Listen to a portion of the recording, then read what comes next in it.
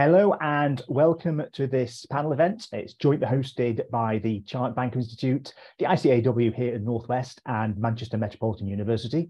I'm Stuart Finnerty. I'm one of today's speakers and I'll be hosting the event.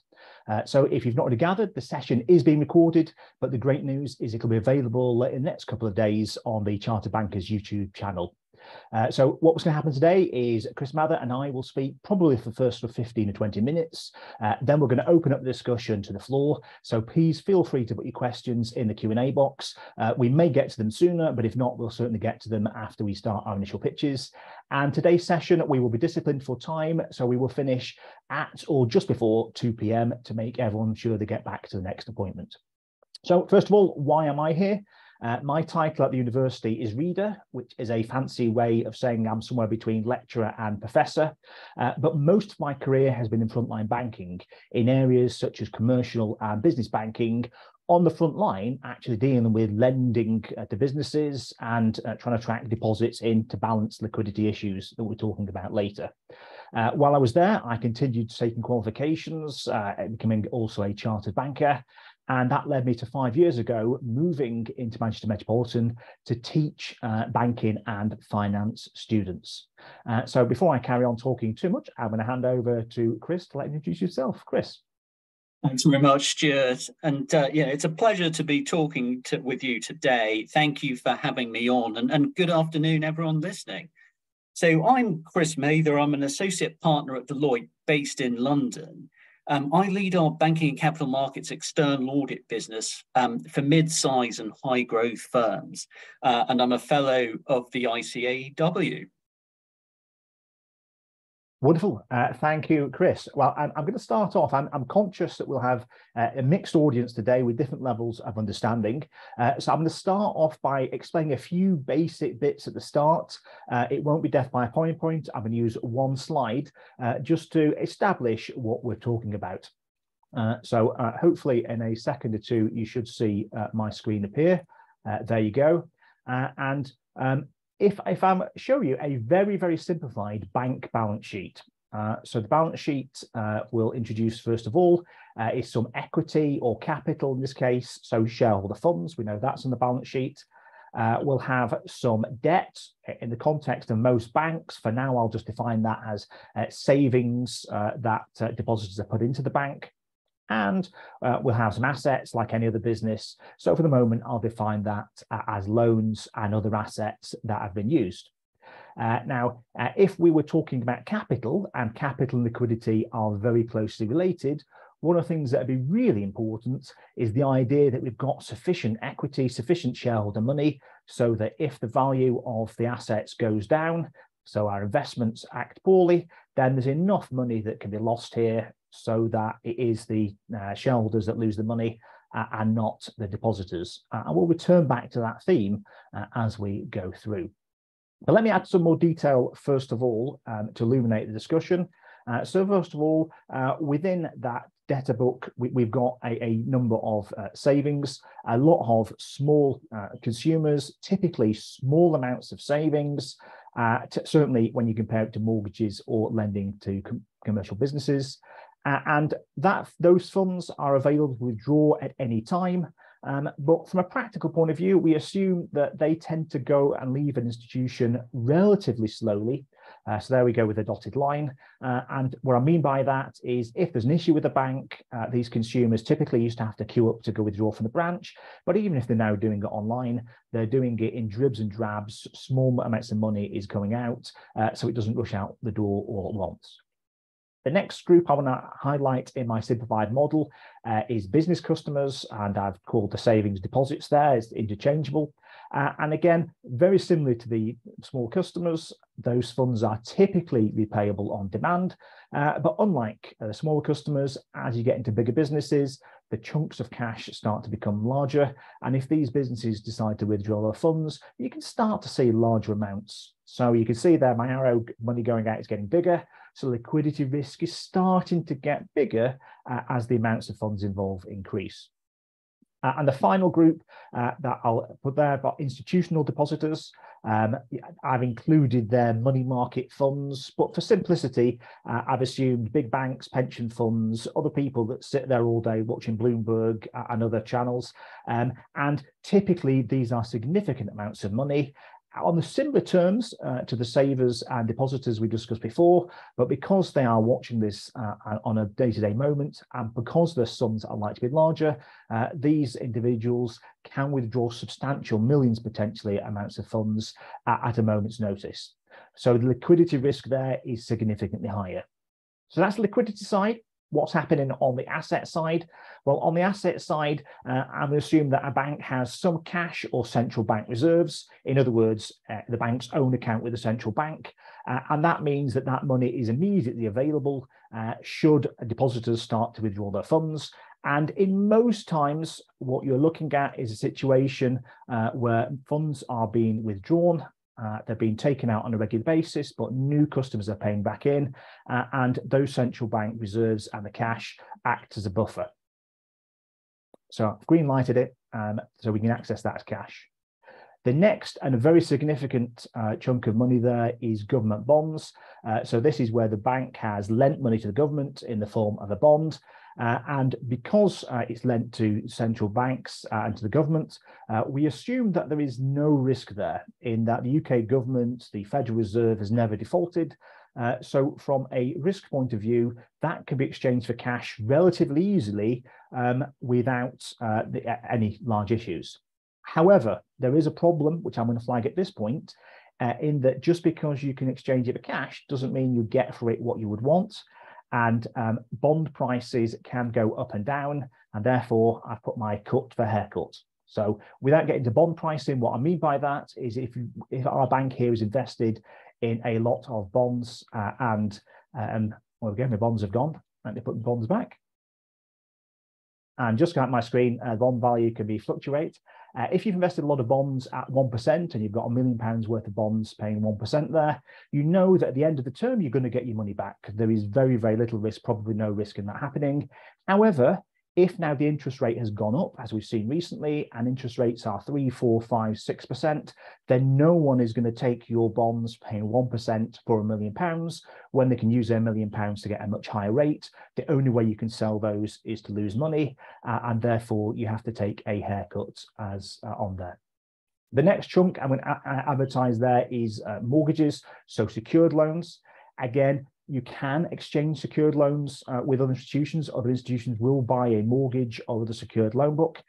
So I'm going to make it as amber. Why amber? It's going to take some time to get that cash realized. And as you can imagine, at the times that this funds need to be released, you are probably going to have to sell that at a discount. So therefore, you're going to have to reduce the price and therefore take a loss on your book in order to get the cash. And then there are lots of other things that make up a typical bank's book. I'm going to highlight unsecured loans, quite difficult to price, really hard to exchange, make liquid. And if you did or were able to do it, you're going to have to substantially reduce the price there. Now, why have I highlighted the cut in the price? Because even if you can get the cash, if you are selling these assets at a reduced amount, you are going to risk crystallizing a loss and therefore potentially give yourself a capital issue, i.e. you've lost money, potentially more than the shareholders have got, and you start to put depositors' funds at risk. So I promised this wouldn't be death by PowerPoint, so I could take that off the screen. And I want to give you the basics there. I'm just going to say a very few words about social media before I hand over to Chris. The first part of it is that we've got a financial services compensation scheme in the United Kingdom. The deposit fund insurance means that for most businesses and individual shareholders, individual depositors, I should say, they know that if a bank fails, they're going to get their money back up to $85,000 with an institution. And in the United States, the protection is substantially higher at $250,000. But however, that only covers 65% of small businesses and individual depositors' funds. So a significant amount is at risk. And in terms of social media, if you think back to the film Mary Poppins, significantly before social media, and obviously fictitious, there was the famous run on the bank over an argument over tuppence. Well, that illustrates the run of the bank. So without social media, what happened? The panic that the bank was unable to pay back the tuppence spread, it caused fear. People started to panic and started to want to withdraw their cash and get in the queue first. So a potentially viable bank, and we don't know because it was made up, was driven into potential insolvency. Northern Rock, back in the financial crisis, certainly in the era of social media just about, Twitter had been formed 2 years before. Again, what you saw there is reports on the evening news about what was happening at the bank. Everyone will remember Robert Peston, then at the BBC, doing a very responsible job. But even though those messages were out there, the existence of queues, the fear, the concern, even when the Bank of England got involved, started to get this issue of contagion, and more people went to take out their cash. And then Silicon Valley Bank, most recently. So a bank with a substantial amount of those government bonds that would have had very little risk if they'd been held to term, needed to generate cash quite quickly and couldn't, so started to lose money, therefore created a potential capital risk. And at that point, social media, WhatsApp groups with a very concentrated group of individuals or depositors caused a run on the bank. So what you've seen all the way through this is individuals coordinated and cooperating, not intentionally, but by a sort of herd mentality. And even in the area of low technology, you saw bank runs and technology starting to make that even more frequent. Now, I've stolen enough of the time there to establish the basics. I'm going to hand over to Chris now to take this one stage further. Chris. Yeah, thanks very much. Let me just share a few slides myself as well. So let me just do that. Hopefully you can all see those very well now. Stuart's covered quite a lot of the basics around what a bank run is, but I just wanted to reiterate a few points. And firstly, is the one that banks rely on confidence. And I'm going to return to that theme. They rely on confidence. And Stuart set out what fractional reserve banking is. That's basically the balance sheet model that he showed. And the crucial thing is that there is not enough cash held, that if all the customers decide to withdraw at the same time, there's not enough cash to go round. And therefore, if confidence is lost and certain customers start withdrawing, it's rational behavior for other customers to do the same, because they know that there won't be enough cash without liquidating some of those assets that Stuart mentioned. Confidence really is key. Now, if we think a bit about how bank runs evolved, and Stuart mentioned the Northern Rock example back in the global financial crisis. And in those days, while I'm sure the bank run would have seemed pretty quick to the management and executives of Northern Rock, it is very slow compared to what happened at Silicon Valley Bank back in March of this year. And what I wanted to do is just put up some numbers comparing what happened at Washington Mutual, which was the biggest US banking failure back in 2008, with Silicon Valley Bank in 2023. So in 2008, when there was a bank run on Washington Mutual, customers withdrew 17 billion worth of deposits within a 9-day period, and that was just under 10% of total deposits.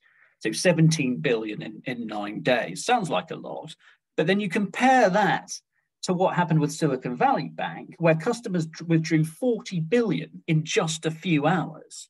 Now, that is an incredible step change in the speed of withdrawal. And that's because you can now do this using your app, using a banking app. You don't need to stand outside a branch and get in line. So the technology has played a huge impact on that. But also, and if we skip through to the next slide, social media also has played a role. Returning to the theme that the banks rely on confidence, social media can feed the panic. And it's not just information that might be factually accurate, misinformation can also cause panic. So you can see how if there is a potential or perceived problem with a bank, and then one of the, particularly an influential depositor, posts that on Twitter or exchanges lots of WhatsApp messages with others, quickly that information is shared and panic starts and deposits start going out the door. And that really perpetuates the bank run. And there's already been some studies done on the relationship between social media and bank runs. In the US, there was a research paper by the National Bureau of Economic Research, which suggests a rise in negative tweets about SVB before the collapse. And that was followed by a drop in its stock price, which was seen as a proxy for deposits. And the authors concluded that social media did indeed contribute to the run on Silicon Valley Bank. The Financial Stability Board, one of the global supervisors, has commissioned a report into this, and they are expecting to report later this year or next year. And I think that just shows the degree of seriousness that regulators are taking on that. I did want to also point out, though, that traditional communication channels are still important, as well as social media. So I'm talking here about press conferences, investor presentations, that type of thing. And one good example of that was Credit Suisse. So a key investor in Credit Suisse was Saudi National Bank. And and the chairman of Saudi National Bank was asked, and this was just a few weeks after the Silicon Valley Bank run, they were asked, would they make further funding available if Credit Suisse needed it? And they said, absolutely not. And that caused real panic around Credit Suisse. It clearly had a number of ongoing issues anyway, but that was one of the triggers for a run on that bank, and ultimately it had to be acquired by UBS at the behest of the Swiss regulator. So while social media is clearly very important, just to point out that traditional methods of communication are also really important as well. So we've thought a bit about what a bank run is and how that can be perpetuated by social media. So the next question is, well, what can regulators and supervisors do about that? And what can banks themselves do about that to help mitigate this risk? And I'm going to start off with some of the regulatory challenges. Now, many of you will know that in the financial crisis, post the financial crisis, there was a lot of regulation around banking that was brought in, the likes of Dodd-Frank in the US. But in recent times, there's been a certain rowing back of certain elements of that, really to promote growth. And in the US, some of the banks that were not deemed systemically important were now exempted from some of the regulatory requirements. In the UK, the regulator was thinking about the strong and simple regime and how things could be made regulation could be made proportional for some of the smaller banks in the market. But I think overall, regulators are now having second thoughts around whether that should be the direction of travel. And indeed, this is potentially a tipping point to increase regulation again. Now, I'm drawing on some of the thinking of Deloitte's Center for Regulatory Strategy here around what banks can do, what regulators can do, both in the short and medium term. If I start with short-term measures, firstly, regulators can be focused on banks that have vulnerable liquidity profiles, such as concentrations of deposits above the deposit insurance threshold that Stuart mentioned. And why that's important is, I guess, if you know that deposit is insured. So if the bank goes bust, you're not going to lose your money. You're not going to be in such a rush to withdraw and therefore contribute to the bank run. So that is potentially pretty key. Can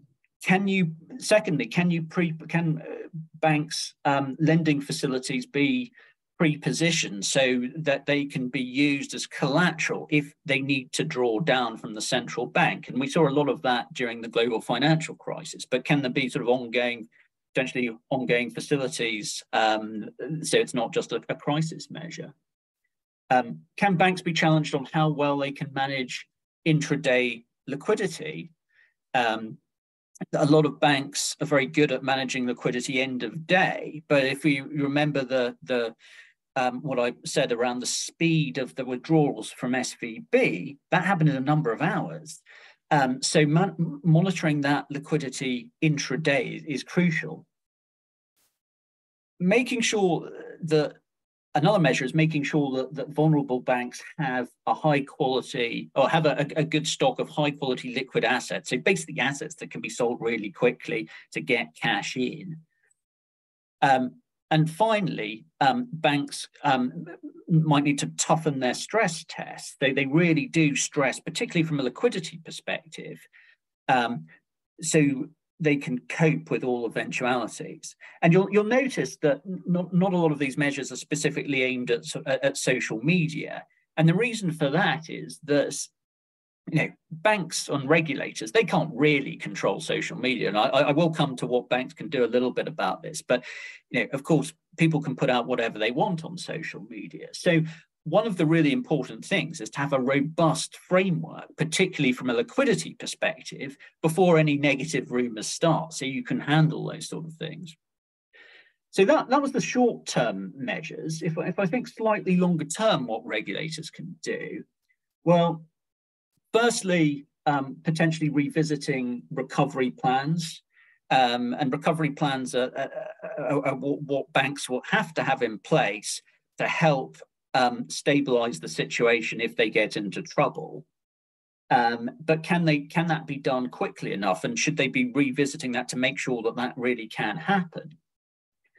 Secondly, examining business model sustainability. And I suspect this is going to be a big one that the regulators look at, because if we think about SVB, they had that portfolio of government bonds that were long-term. And as Stuart outlined well, when the interest rates went up, the value of those bonds went down. And when they had to be sold to meet demand from deposit holders, significant losses were crystallized. And if those assets had been hedged for interest rate risk, there wouldn't have necessarily been that sort of problem. So regulators thinking through banks' business models, I suspect, will be a real incoming feature. Next, around use of capital buffers, and this goes back to what I said around how regulation has sort of rode back a bit in recent times. So there were a lot of sort of talk about adding capital buffers, and that did happen post-financial crisis. But in recent times, supervisors have been saying, okay, well, maybe we don't need banks to hold this additional capital, which is what I'm referring to by a capital buffer. So perhaps they're not required. But now the thinking again is, well, actually, we should be thinking about this, and perhaps there should be greater capital buffers held by banks. So if they do get into trouble, they won't have a capital issue. And then finally, just really revisiting some of the liquidity standards. Is the current framework fit for purpose? So quite a range of measures that potentially regulators can take, but mostly focused on, are the banks in good shape to be able to withstand any bank runs or negative publicity that comes their way? So if I then move to what banks themselves are thinking about, and there are various sort of stages of, I guess, sophistication on some of these measures, and the larger banks will, of course, be doing more than the smaller banks on this. But clearly this risk of bank runs in a digital era is not going anywhere. So banks are going to have to start probably thinking about this. And this is definitely on board's radars. And if we think about some of the overall preventative measures, and there's some overlap with what I mentioned around regulators, but firstly, can they, if they think about their customer deposit base, should they be thinking about trying to take more sort of term deposits rather than instant access? So in a bank run, those deposits can't be withdrawn quite as quickly, which is clearly helpful. Secondly, profiling the level of deposits holders without deposit guarantees. So one of the issues with Silicon Valley Bank, they had a lot of wealthy individuals who'd made money from tech in Silicon Valley, and they were all above the $250,000 guarantee limit, which meant that they were very panicky when rumors started flying around. And they instantly withdrew their cash and moved them to some of the larger institutions. So understanding that sort of level of deposit holders above that deposit guarantee level is key. Banks could consider holding further liquidity. There's quite often a trade-off there with profits that can be made. So that's one that management are thinking about. And then business model sustainability, which I think I've already talked about, but also the market's perception of that business model, because that's key. You may have, as a bank board, think you have a sound business model, but if others don't, they no longer have confidence in your bank, and very swiftly, as we've seen, that can turn the wrong way for the bank. So it's not just what you think; it's what others think as well. And then I've added a few measures sort of specifically to combat social media risk.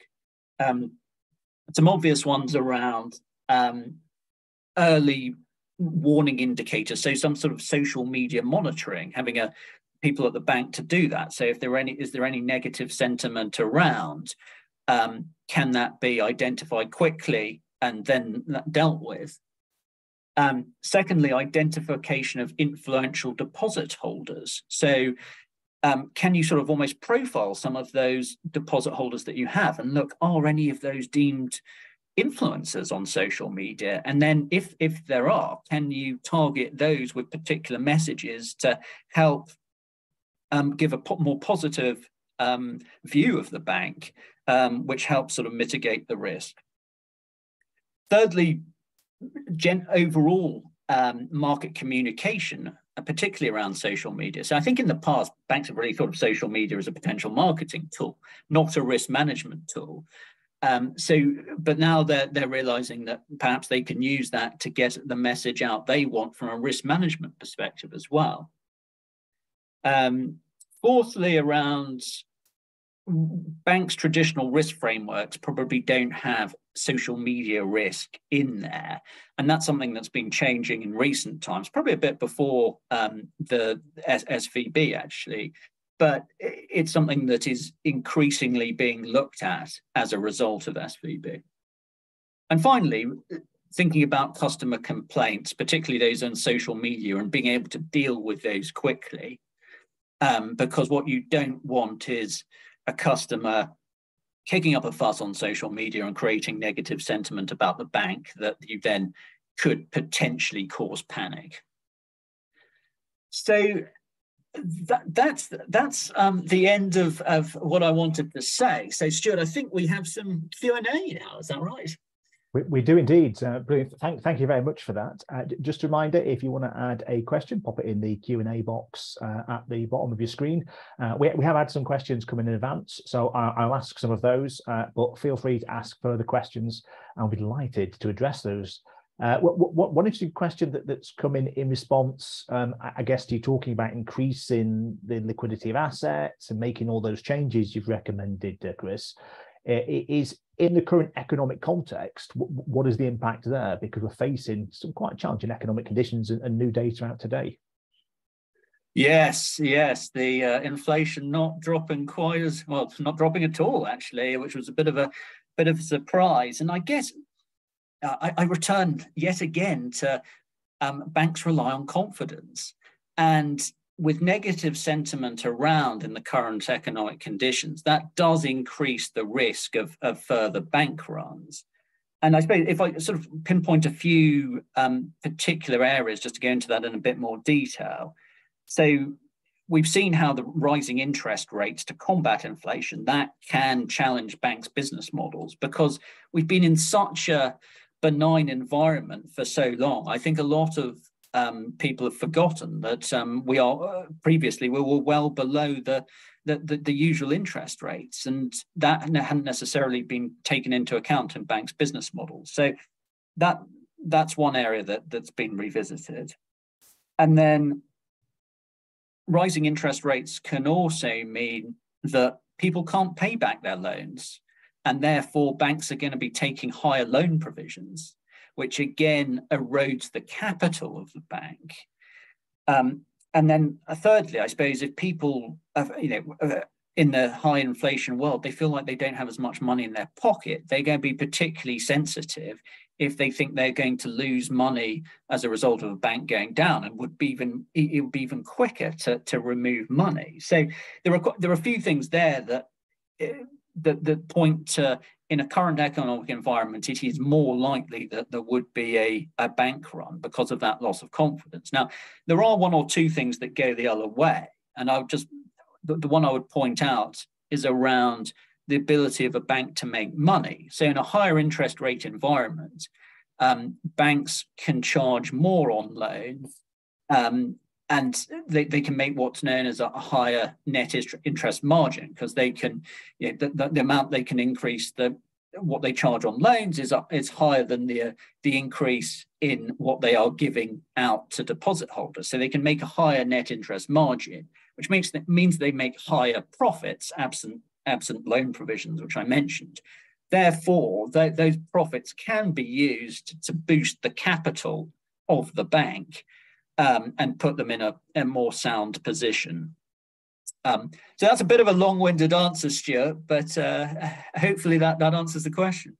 Yeah, I like that. And actually, the issue of net interest margin, which sounds very theoretical and the sort of things that senior bankers and academics discuss, we can see that in the press straight away with the argument that banks haven't put their saving rates up as quick as they have at loan rates. It's also, I think, going to be very bank specific here, depending on the vulnerabilities. So the issues that Silicon Valley Bank had would have been even more exacerbated at this point as rates have continued to rise. And certainly in the UK, it looks like rates are on an increasing upward trend. I think the only other thing I'd add to what you said, Chris, because I agree with everything, is also the unwinding of quantitative easing, sort of pulling money out of the system. That's inevitably meaning that there's less liquid cash sloshing around the system, and it's becoming more expensive to have those assets that you said were really important. That's also working against the banks. So potentially in a situation where banks, or certain banks, are going to become more vulnerable, and some banks are going to profit and do very well at the increased margins, I'm guessing. Yeah, I think that's right.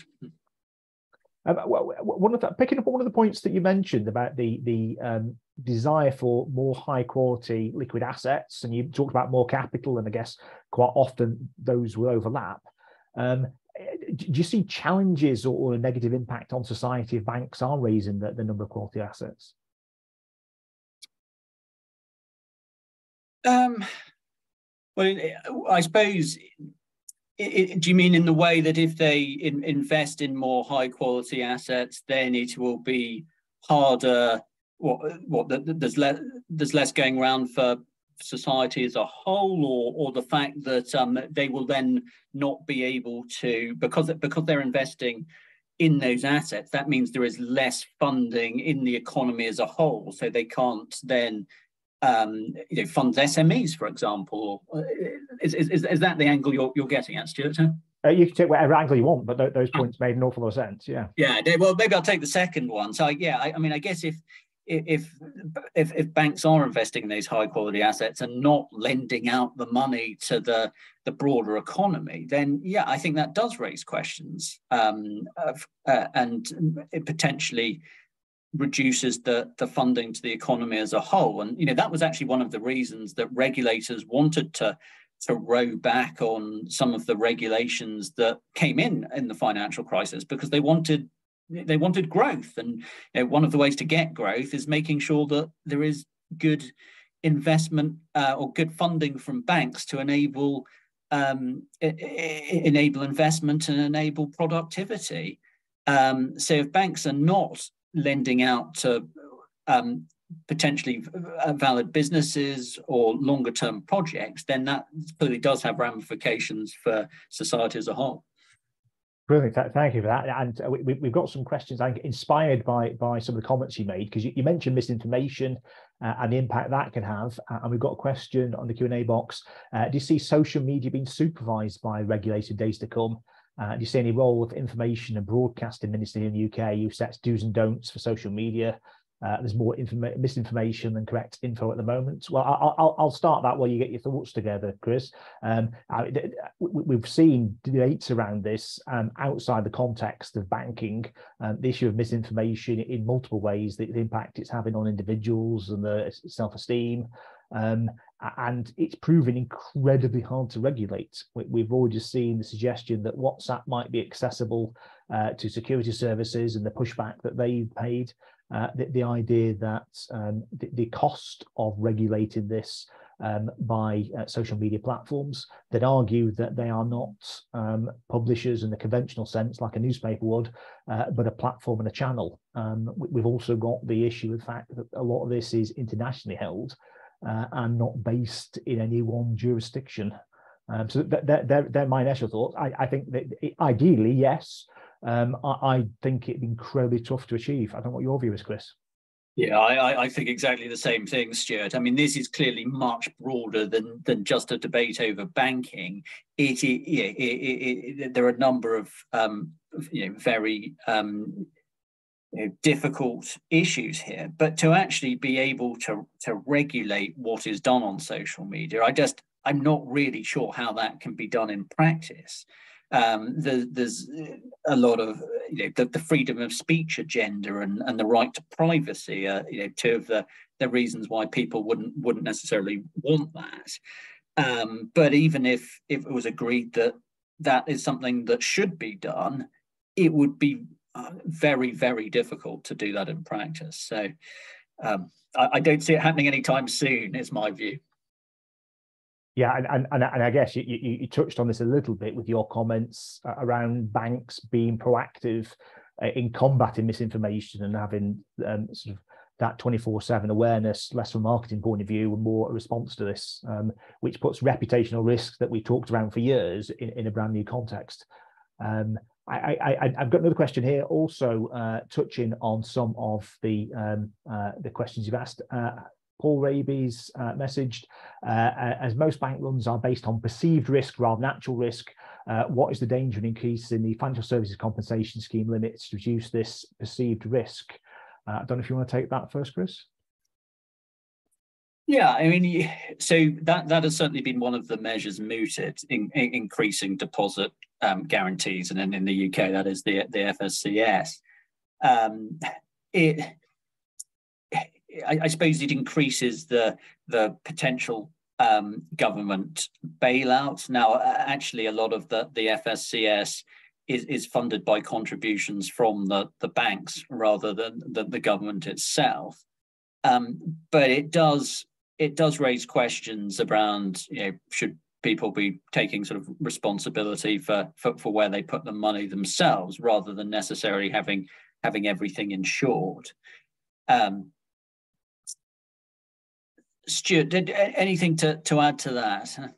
Yeah. I reflected if this was a charter banker exam, we'd wanted to talk about moral risk and moral hazard, because the benefits are the risks are being taken on by somebody else, and I think that would be an argument. I have to say, I'm myself. I think the benefits of increasing the limit to mitigate the speed at which runs happen has been more beneficial than the downsides and the risk of moral hazard. Paul can free to come back on that if he wants.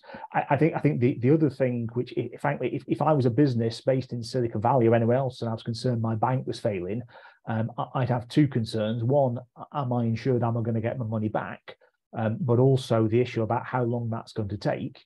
Because if you look at the Financial Services Compensation Scheme page now, they say approximately 7 days, unless it's very complicated.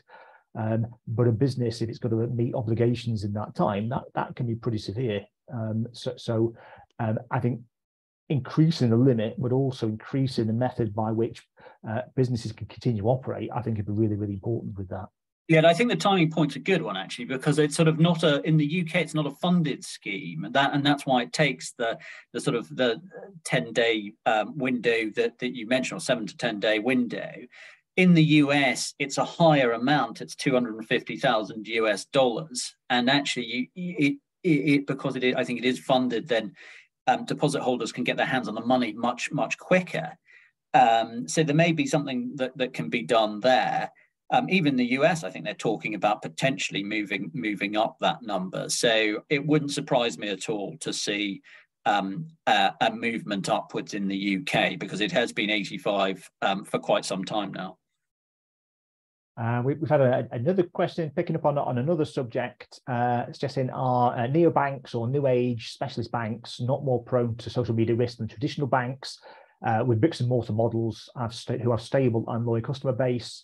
And in case of the newer banks, customers never meet the bank officials, so there's no personal level of relationship between the bank and customer. So I'll pick that up a little bit, because it's something that I bemoaned, the reduction in relationship management in banks, because I think there's huge advantages to that. I have to say, I think it's an issue even with the bigger banks. Certainly, having worked in a major bank and gone out trying to court more deposits to balance the liquidity model, if you're going out encouraging large deposits, offering attractive rates, bringing that in to try and balance you tend to find that you end up with an awful lot of hot money that as soon as somebody else offers a higher rate, or as soon as there's another sort of risk, you don't get that stickiness that you describe with traditional banking. I also think that certainly if you are looking at substantial amounts of deposits held by commercial organisations, the good ones will be reviewing the risks and reviewing the model, and it's probably more flighty and more prone to change than it would have been in the past. And I'm saying this having been a relationship manager for some major entities during the financial crisis. At that point, a lot of major organisations didn't move their money out of the institution I was working at, which was caught in the financial crisis. But I think the person is right. I think not only newer banks, but I think existing banks, there is less stickiness. This is my bank, I'm going to stay with it, and more likely to move in general. And I probably waffled around that a little bit, Chris, so I'll hand over to you for a more erudite answer. No, I think that was all entirely valid, Stuart. I mean, the one point I would add is I think that traditional banks tend to have greater diversification of deposit holders than some of the new banks that are perhaps more specialised in the industry or sector that they're in. So SVB being a good example, very focused on the tech sector in California. Therefore, they are more prone to sort of act in one and flow out of the door at the same time. If you have a more diversified deposit base, I think that helps. Doesn't mean that they're not all going to withdraw their money, but there are different influences on each of those, which can mean that perhaps the withdrawal speed is not quite as quick. Brilliant, thank you. And we've had another question come in suggesting that one potential thing you do is to try and slow down the speed of deposits. So maybe put some sort of restriction on the amount of funds that can be withdrawn at once, to try and limit it on the other side. What's your view on that, Chris? Yeah, I mean, I suppose it feels a bit like at supermarkets when you can only buy a certain amount of items, and during COVID, because you were sort of rationed on what you could get, and it's kind of the same idea for banking here. You're almost rationed on the amount of your own cash that you can take out, to make it hopefully, I suppose, more orderly. It's not something that I've ever seen a regulator talk about, because I think, if you were a deposit holder and you potentially were not going to be able to withdraw all your money because you knew that this rationing could come into place, then actually that could cause panic in itself. So I think you'd have to be pretty careful how you would implement that. Yeah, I entirely agree. And it actually links, Paul Raby's come back, I think probably linked to our early discussion about sending out messages and the messages triggering a bank run. And we saw that with Northern Rock. The Bank of England announced it was standing behind Northern Rock, and that was intended to calm people, and it sent a negative message. I think raising the compensation scheme in a knee-jerk way would have the same issue, and also limiting the funds, because again, I think if you're worried that if banks suddenly come into difficulty that you can't get your money out, then the pressure is actually I'll go earlier and I'll go quicker, and let's go now. And that sounds like something that could precipitate an even faster run as you're going through. We've had a question on the chat, which is entirely fine, from Heather. Is a correlation between reputation or public image of a bank run on social media? So let me try it again, because I'm reading behind something. Is a correlation between the reputation or public perception of a bank on social media platforms and its vulnerability to bank runs? So I'll start while Chris gets his ideas. I'm not aware of research that's directly looked at that. Chris earlier cited a really interesting paper that had researched whether social media triggered the bank run in Silicon Valley Bank, or whether it just reflected it. And I'll post actually a link to that research in the chat box in a moment or two, because I think it's really interesting. What they found is that social media amplified and caused more of the run rather than just reflecting it. So certainly there's an issue there. So certainly in a crisis situation, if there's lots of issues going on social media, on Twitter, that could certainly precipitate and cause a run, but on the basis of that research. Have you seen anything specifically on this, Chris? No, I haven't. I think it would be an interesting one to do some research on, to be honest. But I don't think there's sort of any evidence apart from anecdotal that we've seen at the moment. But an interesting one for someone to look into, I think. Yeah, so I will post a link to that in a second or two, because I can't multitask. Another question has come here about should we allow banks to fail, which is a question we've had in multiple situations many times. And the balance for me comes down to which causes the least amount of harm. The argument we touched on earlier about moral hazard, around if you save banks that are in one way or another in difficulty, you don't punish them, and by punish them I mean punish their shareholders and investors for investing in a poor bank, and you encourage excessive risk taking, as against the risks of causing the banks to fail, which is that you can cause contagion, and the idea that if a bank in one place in the world can fail, then why not mine? And you start getting that concern that can you have a run on one bank can trigger further things around the world. And in the scheme of things, we've mentioned the word Silicon Valley Bank quite a few times. We've talked about Northern Rock. In themselves, relatively small banks, but the concern at the time was that these things could trigger further issues. I'd also add that as we add more regulation, or as Paul Raby suggested before, greater limits on insurance protection, the quid pro quo for that is that you have more regulation, which can also have its risks. Chris, anything you want to add on that? Yeah, I mean, that's a topic that you could have a whole seminar on in itself, I think. But I suppose one of the things that came in post-financial crisis was the concept of recovery and resolution plans in the UK, particularly, I suppose, resolution. If we're thinking about bank failure, and the idea is almost that you can wind up a bank in an orderly manner. And I suppose when that came to the test, and maybe, well, I suppose there weren't any UK banks that went under this time, but similar type of regulation in the US, that, well, it didn't quite stand up, because actually regulators had to step in quite a few instances.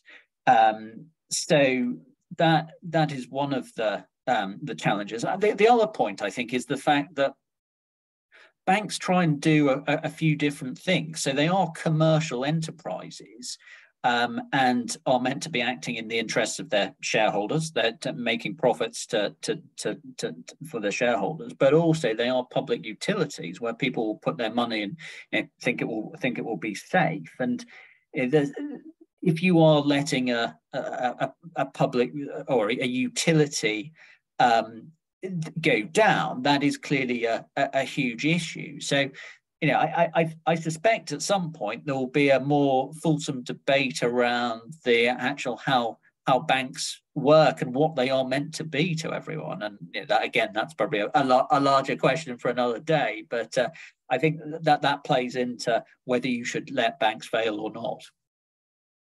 Wonderful, and maybe a topic we'll get you back on later on. I've got a few questions that have come in directly. Anthony Boyd's put one in. Anthony, just type, well, we answer a different question, pop a bit more details on those to exactly what you mean, and I'll come back to it if that's okay.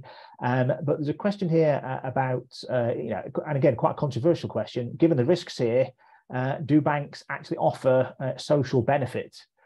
Which I suspect is a reference back to, was it Adair Turner back in the financial crisis? So I'll pick that up initially. Yeah, absolutely. I think one of the issues around liquidity that we're seeing here is a consequence of banks, frankly, in my view, doing something absolutely wonderful.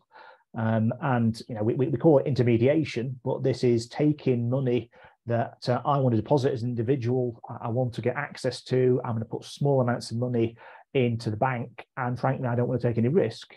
And somehow that money is transformed into large chunks of money that can be lent to businesses to invest, or for people to buy a mortgage over 25 years.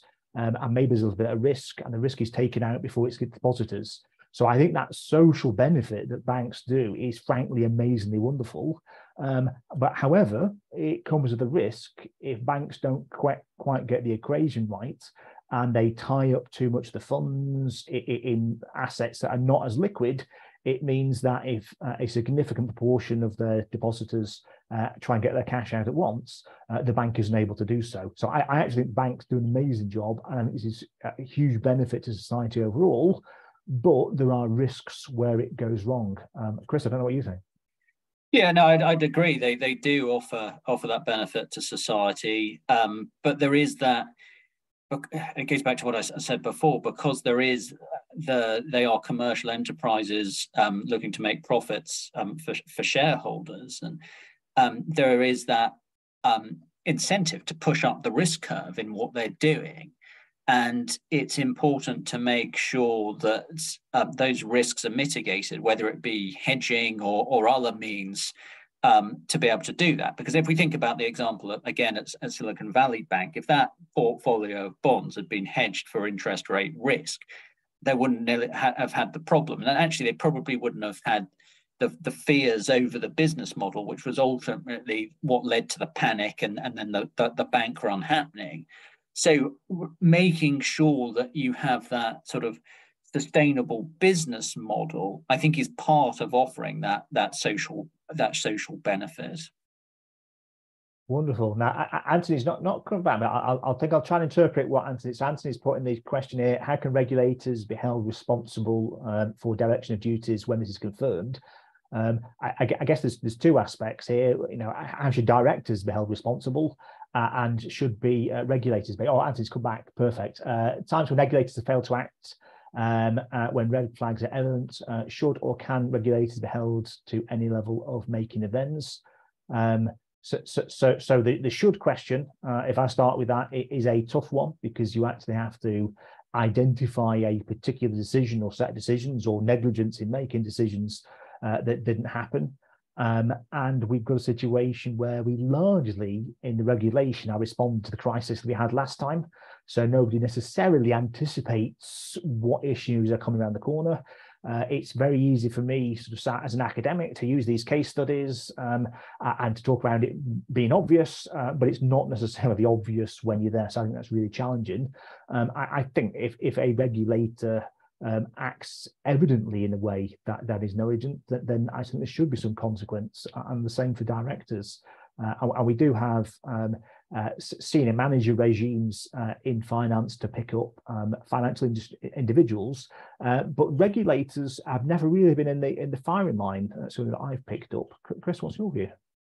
Yeah, I think that's right. I don't think that there has been too much action that has been taken against regulators in the past. I mean, I think, again, if we look at the recent examples of banking failures in the US, regulators have pretty much acknowledged that they were, I think, maybe asleep at the wheel, maybe a little harsh, but they weren't as focused as they should be. And there has been some good reasons for that, including, were they adequately resourced to be able to regulate banks properly, and so to be able to take action against them if they weren't properly resourced? Well, you think, okay, whose fault is that? Is that the government? Is that some other agency that is responsible for it? So I think you have to be a little careful before you necessarily sort of take action against individuals, because there can be some greater causes. But clearly, there should be some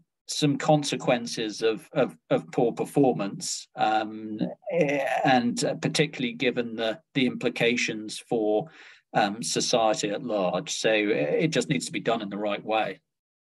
Brilliant, thank you. Good question here about, in fact, potentially quite a big question. So I think, looking at the time, we'll need to be brief. How do central banks intervene during a bank run to stabilise the financial system? So I'll make a few very quick points. I think the traditional one is to make sure that the bank has got access to liquidity. Certainly, if you've got a very, very stable bank with good quality assets, then actually providing a mechanism as a lender of last resort where you can do that, I think, is really important. I think in terms of future developments, finding a way that the bank continue, be taken over by another institution, as we've seen, have a living will, do something that's likely to continue, I think will lessen the pressure for individuals to panic and need to withdraw their funds, which is a key area. Chris?